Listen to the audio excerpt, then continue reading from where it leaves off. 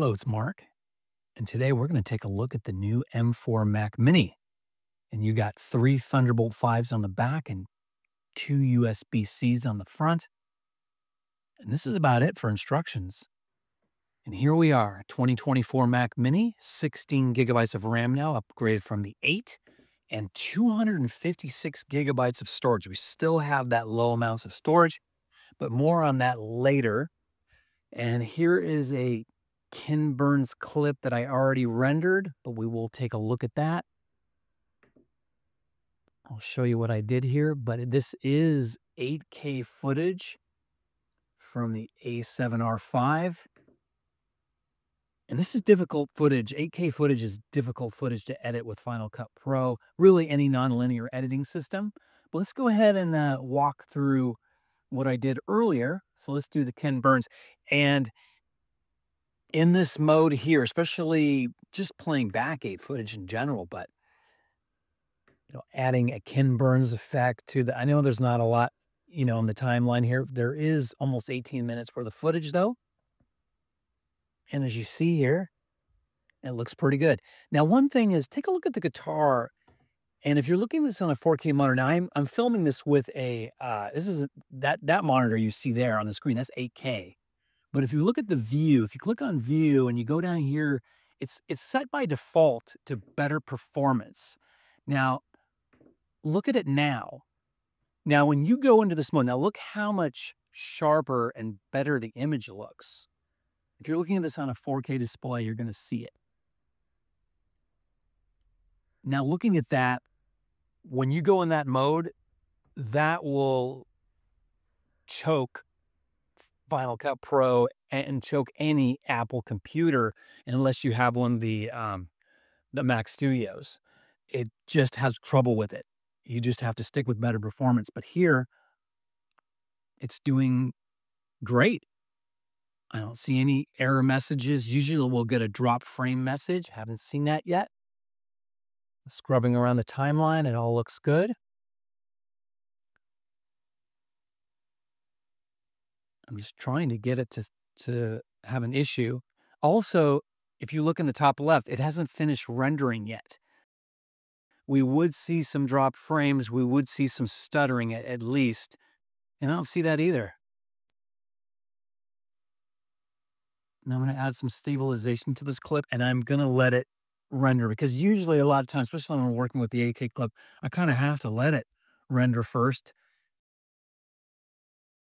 So let's just see what it does.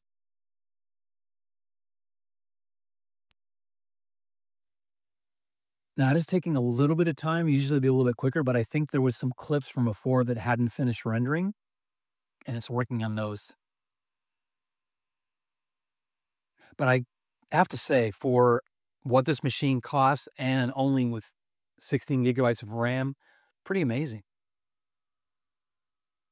Okay, so that little bit of that warpage, that is from the Final Cut Pro stabilizations, which I almost never use because it's not a very good one.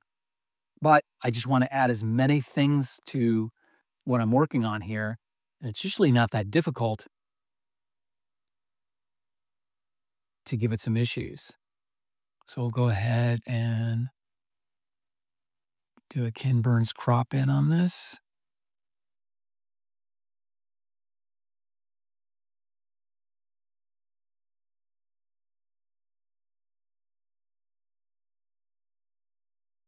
See how it looks. Looks pretty good. Other than that warpage from the image stabilization. Looks great. I have to say, it looks pretty good. Now, this is my first look at this, still a better quality. Just want to make sure.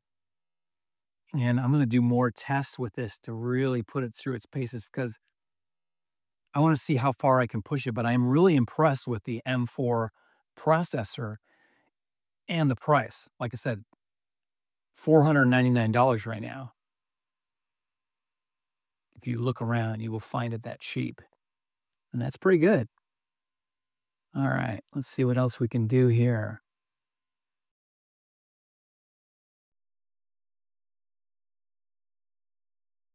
That there, that's just from shooting in handheld. I can already tell. Oh, that looks good. I was hoping for some dropped frames or something. Let's add some stabilization to this one. See how it does. See, if it's just adding stabilization, it renders it pretty quick. Okay, so let's take a look at this now.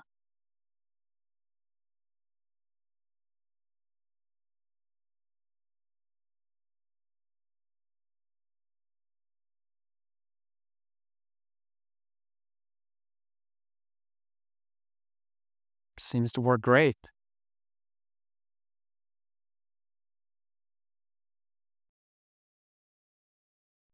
See a little bit of that warping from the image stabilization, but that's about it.